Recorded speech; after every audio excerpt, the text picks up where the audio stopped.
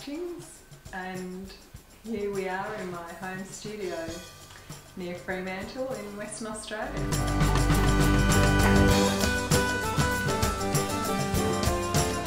I started painting in around 2009. I decided to take a year away from the paid work that I had been doing to find in myself what it was that I wanted to do, whatever made me feel happy, whatever felt joyful inside. As soon as I started painting, it was kind of like, wow, how could I have not known that I loved this so much?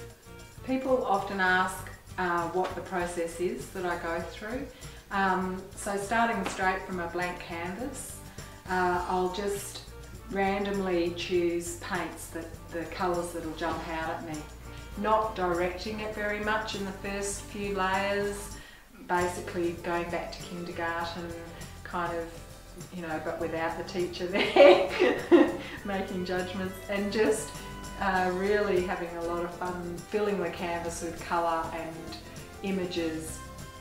And then as those layers start to develop really richly, there often is images that come out that I have the impulse to develop further, or sometimes not. Sometimes I'll leave the canvas as an abstract canvas.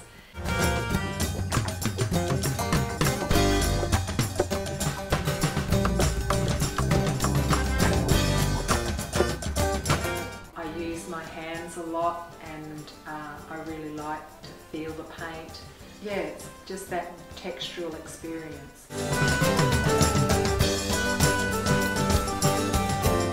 I use essential oils which change how I'm feeling and how I'm responding to the canvas. Sometimes I put that in my spray bottle. Every day is a surprise, and I often wake up with colours going off in my head, and sometimes when I paint the prayer flags that I paint, I'll just be given the prayer. It's kind of like when you're writing songs or poetry, things just start flowing through. The more you kind of allow that to happen, the easier it becomes. It's an intuitive thing of just following